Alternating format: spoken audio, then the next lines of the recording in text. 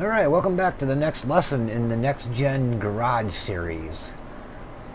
Today we're going to be working with the front anti-roll bar section, or basically this section up here. The front anti-roll bars are kind of an adjustment that's used to kind of fine-tune the suspension, where a spring change would be too much of a change.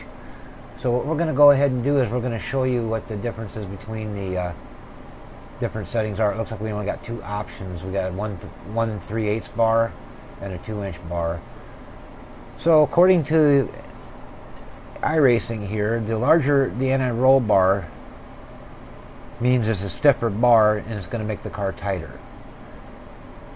So what we'll do is we'll start off with the 1 3/8 bar, which should make the car turn more. And we'll go out and see what that actually drives like.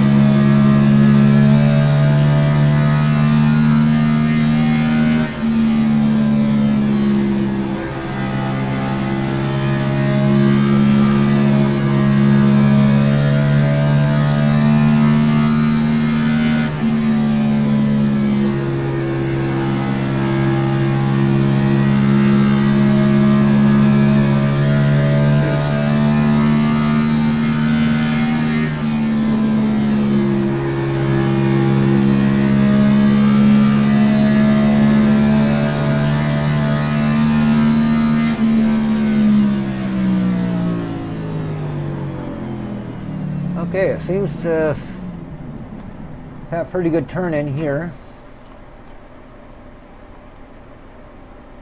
And we're going to go ahead and put the thicker bar in.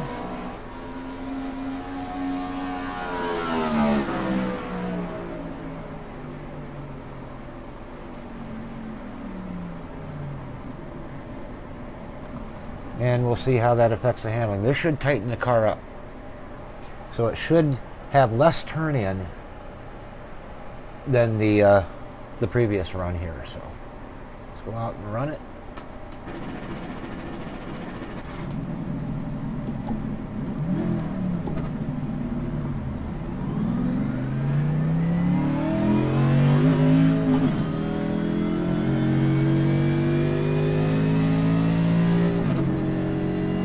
This would be kind of like putting a slightly stiffer spring in the front end of the car.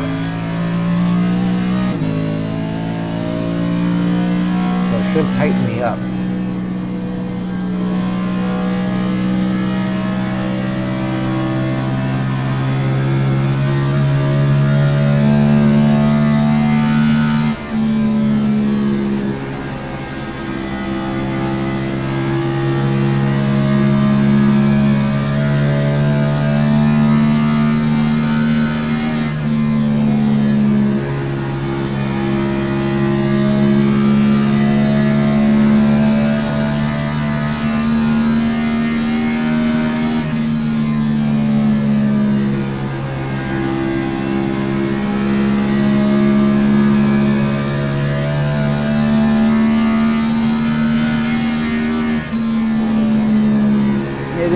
Tighter feeling. It doesn't feel like it wants to turn in quite as well.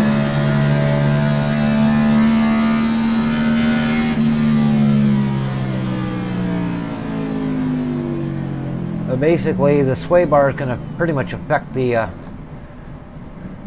car from the entrance of the corner to about the middle of the corner. Once you get past the middle of the corner and towards the corner exit, the sway bar has less effect. Let's go ahead and pop back out of here.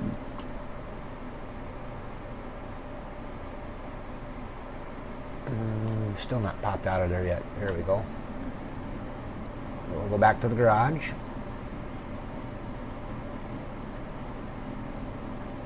So basically that's the difference between the thinner bar and the thicker bar. The thinner bar makes the car turn in a little bit more. It gives you a little bit more steering, particularly on entry. Where a stiffer sway bar is going to make the car a little bit less responsive coming into the corner. You might have to turn the wheel a little bit more to get it to turn. And it's going to increase the wear on the right front tires just slightly over what the thinner bar will. And with that, that concludes the lesson on the front anti-roll bar diameter lesson. Thanks for watching. We'll see you in the next one.